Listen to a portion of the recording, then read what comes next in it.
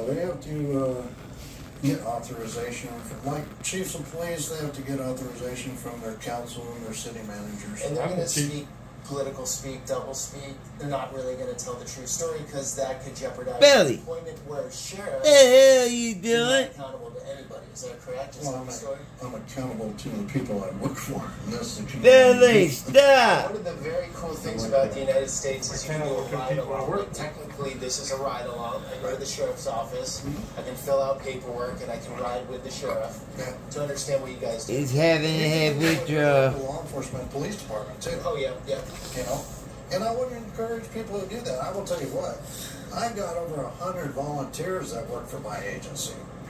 These are folks that are retired that wanted something new to give back to their communities. You crazy. So I have a number of